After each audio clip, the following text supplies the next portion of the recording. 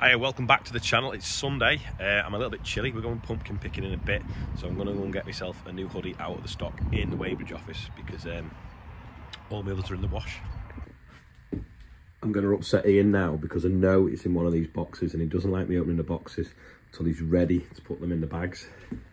But I'm cold, so I'm just going to take a pot guess of which one I think they're in. Well, they're not in that one. Not in that one, that's passed as well. That'll be the third time lucky.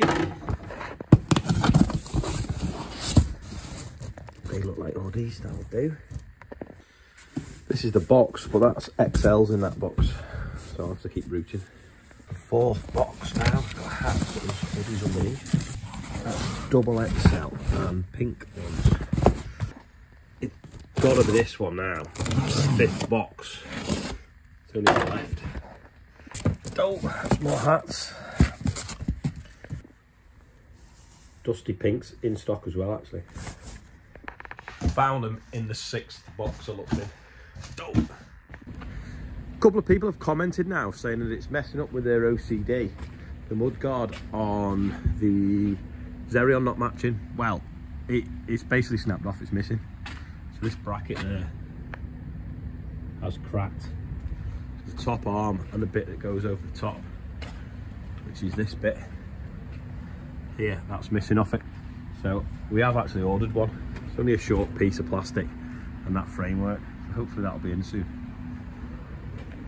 We just asked them to put it on a stock order because we weren't in a hurry for it, and that way then you get a bit of a discount on it rather than it just being like an overnight part, because we're not broken down, just get it looking a bit smarter. Some lovely markings on pheasants, so bright. Camera doesn't really do it justice. I'm going to go and have a quick look at Field Village. I've got some potatoes on to see how many's left, because let's see how dry it is for sowing, and then also check out the summer barley because we're close to that at the same time. Yeah, there's quite a few left. I think they've only dug one headland. It's going to be a pain, this field, because it's got landing lights for the airport in it, so we'll probably have to drill it short ways so that we're not folding up round every single set of lights when we spray it.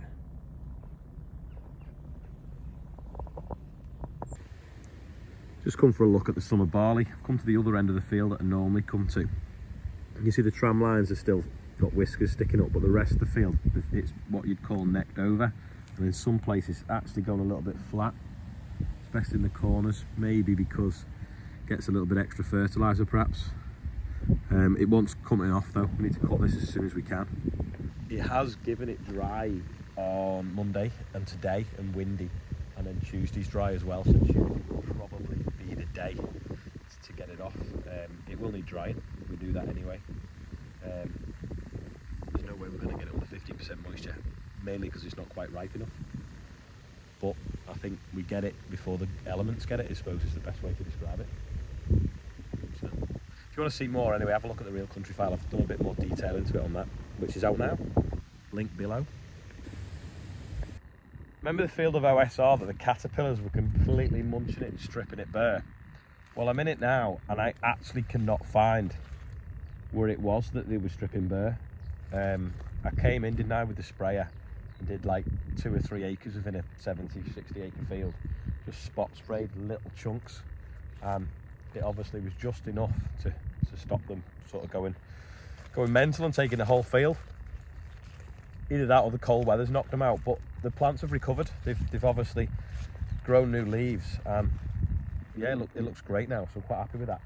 It's not too advanced, which as long as we keep the pigeons off, it's good, because it means we don't have to put a fungicide on it. It makes it cheap to grow, and then after winter then we'll push it then, once we know we've got a crop that the pigeons haven't taken, or the slugs.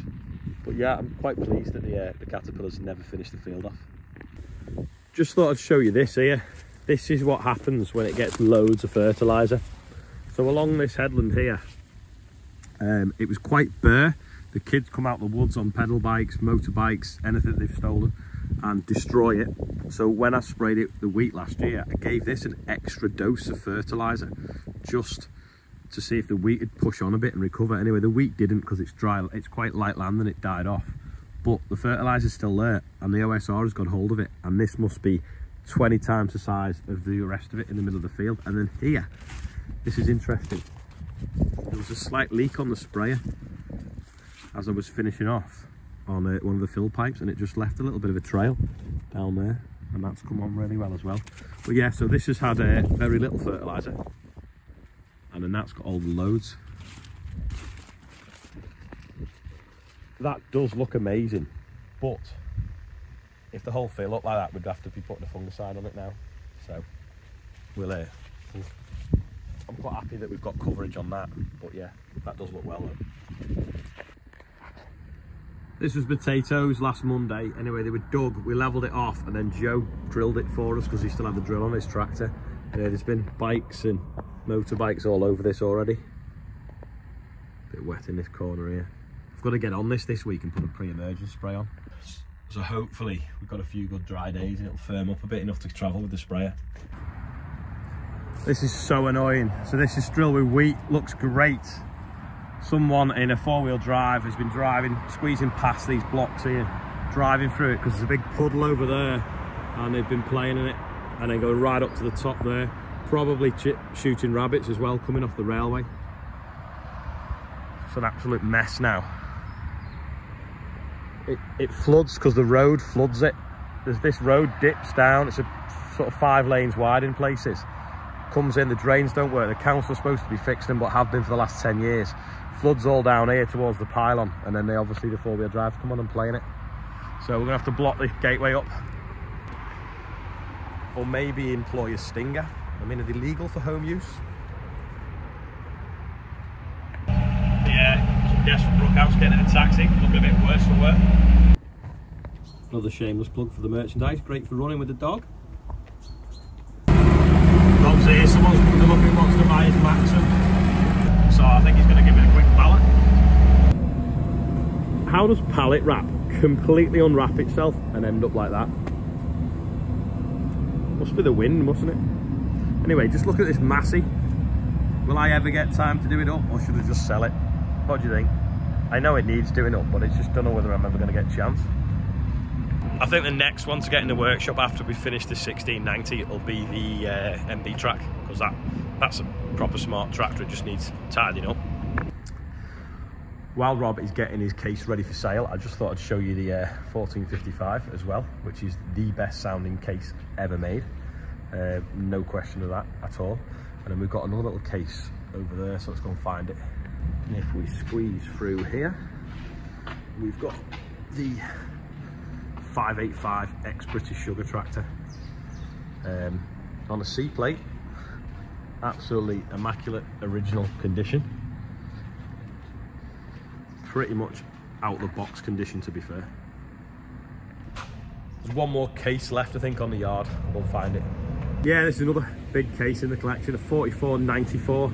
So this has come back from Sweden. Some of you will know this, but some new watchers won't. Original tyres, worked on a peat bog in Sweden, so the tyres have never worn. Absolutely immaculate, I think, Trelleborgs.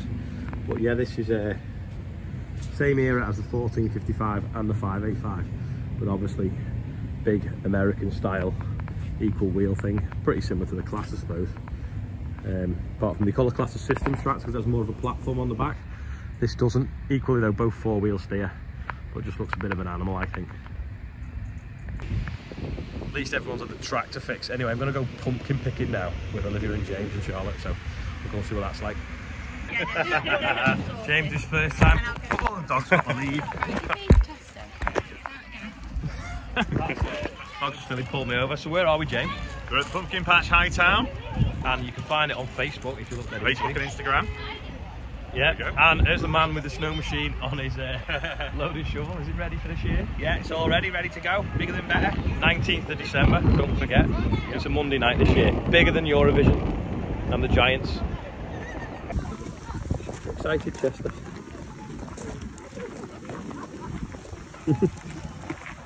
Seen another dog. These are all local businesses, I think.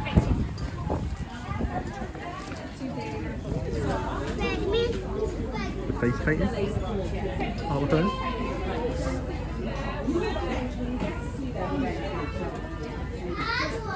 Spooky soaps.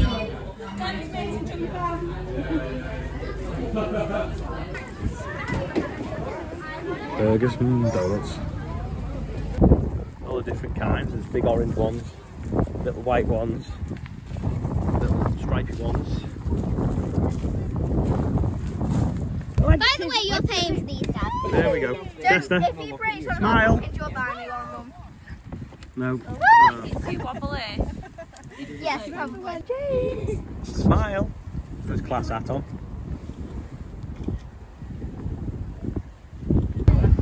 There's Henry running out the way. This is the first of 2 barrelfuls. We'll go back for sweet corn in a minute. We're getting back for more. Now we're going to get some sweet corn. We're going to go deep. Get the ones with the brown tassels, so they're the most ripe. Ooh, dropping them now. You can't beat fresh sweet corn. Microwave them. No, get a bigger one. Bigger and juicy one, Heidi. What about this one? Just teaching my niece how to harvest it. That's a good one, get that one. What about this one? Oh, I dropped. Top tip when harvesting sweet corn. The taller the corn, the juicier the cobs. There's loads of them.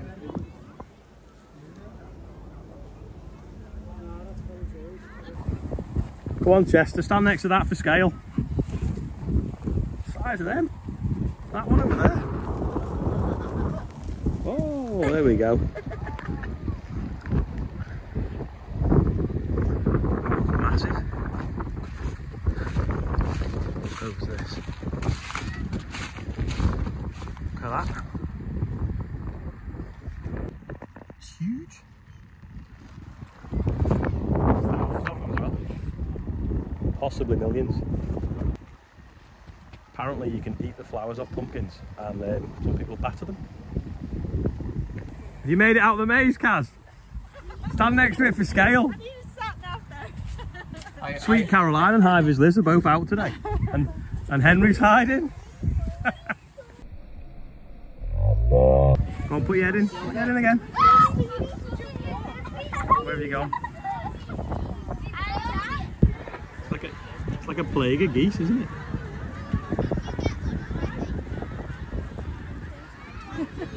It's Crockmaster as well. Actually all landing over there. They're worse than pigeons.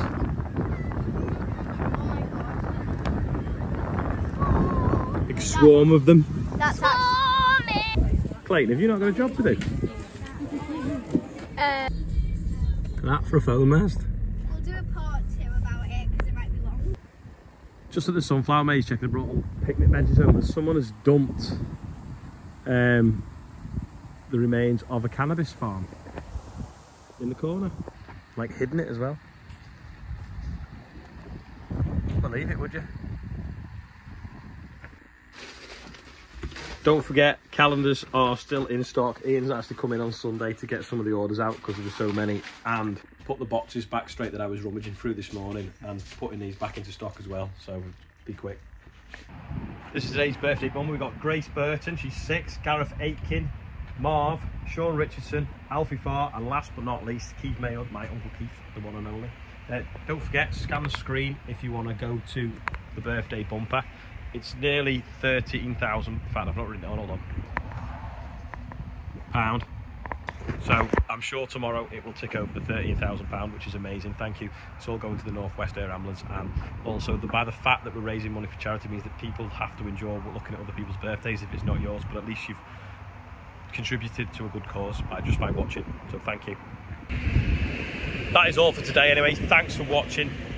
Don't forget, check them out, Pumpkin Patch Hightown if you're local. It's not that far, just straight down the M57. Go and check them out. And I'll see you tomorrow when we'll get a bit more farming done. Hopefully it's going to be dry as well. One last thing, the Real Country File is live as well. The link's below this video if you want to go and check that out. Right, I've gone. See you tomorrow.